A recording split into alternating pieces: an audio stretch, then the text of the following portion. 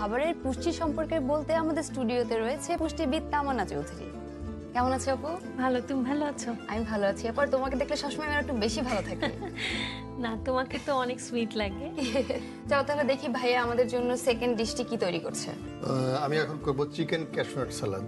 আমি চিকেনটা সতে করে নেব, not deep fry, just sautéed chicken. একটু সল্ট দাও আমাকে, কারণ এই চিকেনগুলো খুব কুইক কুক হয়ে যায়। Very quick. হ্যাঁ, তুমি তেলটা দিয়ে দাও। এই অল্প লাগবে বোঝাই যাচ্ছে। নন স্টিকি ফ্রাই প্যান তো। একটু হোয়াইট পেপার, হোয়াইট পেপার, একটু সিজন করে নিই, salt paper, that's it, nothing else. Chop garlic দোকান থেকে, চপড গার্লিক।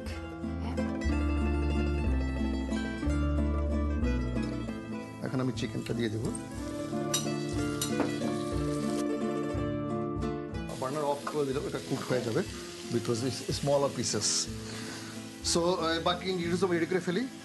রেড ক্যাপসিকাম, এটা ডিফারেন্ট কিউব কাটেও দেওয়া যায়, আমি ডায়মন্ড শেপ করছি। ওকে, চিকেনের সাথে মিল রেখে। রাইট, ইয়েলো কালার, একটা একটা করে হেলদি ফুড অ্যাড হচ্ছে। Colourful and like healthy. আর ধুয়ে কাটাটাও তো বোধহয় আপু অবশ্যই কাটার পর না ধোয়াটাই বেটার। এগুলো ধোয়া লাগবে না, কারণ আমি সবগুলো আগে ওয়াশ করে রেখেছি। রাইট।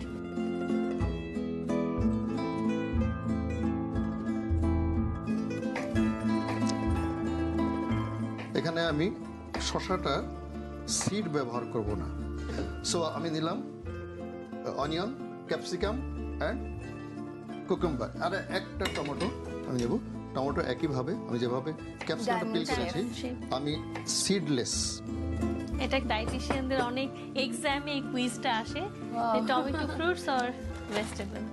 ক্যাবেজ দিচ্ছেন? ক্যাবেজ না, এটা আইসবার্গ লেটুস। ও আইসবার্গ, ও আচ্ছা আচ্ছা। এটা cabbage family, you R right, it's from cabbage family, but it is iceberg lettuce.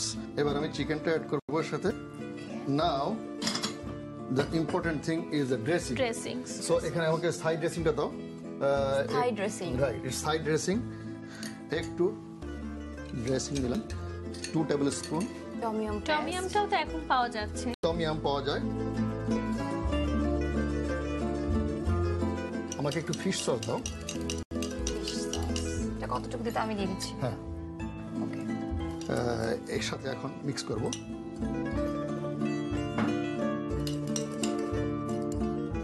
পুরো মিক্সিংটা আপনি ওটা মিক্স করে নিচ্ছেন। যেটা লাস্ট যেটা দেব, লাইম জুস, লেমন জুস। বেশি না, লেমন যদি হাফ এ লেমন, বেশি জুস হলে 1/3 দিলেও চলবে। অল্প একটু লবণ দেবো আমি, কারণ ফিশ সস ইউজ করেছি। আমি দিয়ে দিচ্ছি হাফ কমার্শিয়াল যে কোনো সসের ব্যবহার করলে এক্সট্রা লবণ অনেক কম দেওয়া উচিত। সো এটা এখন মিক্স করতে হবে।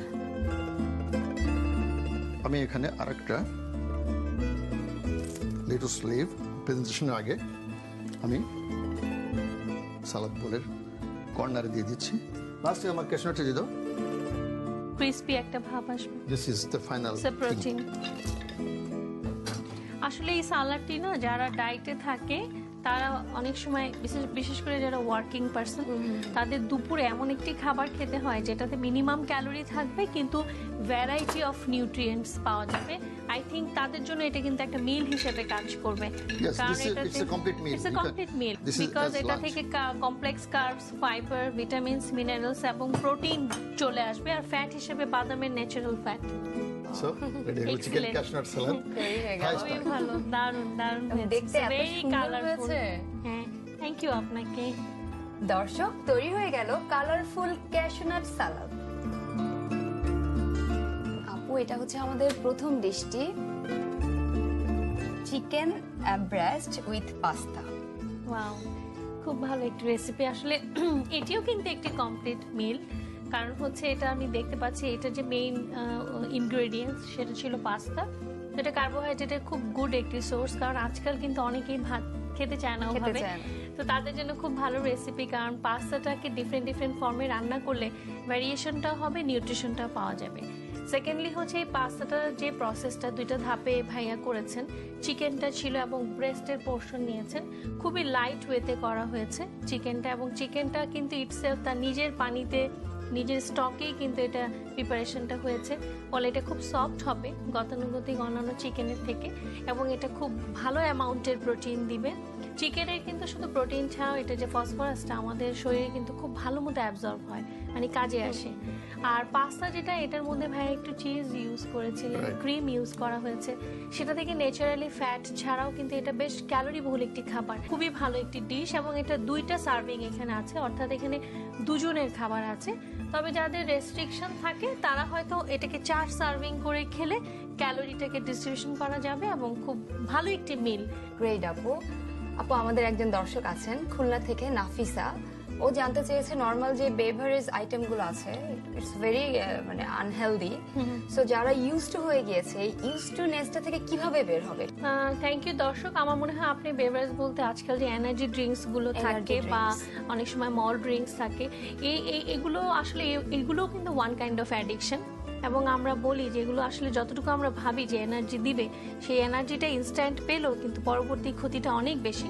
স্পেশালি ব্লাডে আজকাল অনেকেই আমরা দেখি যে ট্রাইগ্লিসারাইড বেড়ে যাচ্ছে, ওবেসিটি বেড়ে যাচ্ছে, মানে মোটা হয়ে যাচ্ছে। সো তারা এনার্জি সাময়িক সময়ের জন্য পেলেও পরবর্তীতে কিন্তু ওয়ার্কের জন্য একেবারেই মানে তাদের ক্ষতি হয়ে যাচ্ছে। সো আমার মনে হয় এটা একটা অ্যাডিকশন হওয়াতে এটার জন্য প্রপার কাউন্সিলিং, ফ্যামিলির ইনভলভমেন্ট, এডুকেশন, অ্যাওয়ারনেস, মানে এগুলোর ক্ষতির দিকগুলো যদি তুলে ধরা যায় বা এগুলো নিয়ে পড়ালেখা করা যায়, জানা যায়, আস্তে আস্তে নিজেরাই হয়তো এটা থেকে বের হয়ে আসতে পারবে। থ্যাংক ইউ আপু, নাইস টিপস। আর সব সময়ের জন্য আমাদেরকে সব পুষ্টিগুণগুলো বলার জন্য আবারও থ্যাঙ্কস আপু। তোমাকেও ধন্যবাদ তুলনা ভাই, আপনাকে অনেক অনেক ধন্যবাদ। আর আমার আরটিভি দর্শকদের জানাচ্ছি অনেক অনেক ধন্যবাদ। সবাই ভালো থাকবেন, আর আমাদের আজকের রেসিপি দুটো অবশ্যই ট্রাই করবেন। আর আহমেদ ভাইয়া, আপনাকেও থ্যাঙ্কস এত সুন্দর, ডেলিশিয়াস অ্যান্ড কালারফুল দুটো ডিশ আমাদেরকে প্রেজেন্ট করার জন্য এবং আমাদের অডিয়েন্সকে প্রেজেন্ট করার জন্য। ভালো থাকবেন। ধন্যবাদ, তোমাকে ধন্যবাদ এবং দর্শকদের ধন্যবাদ।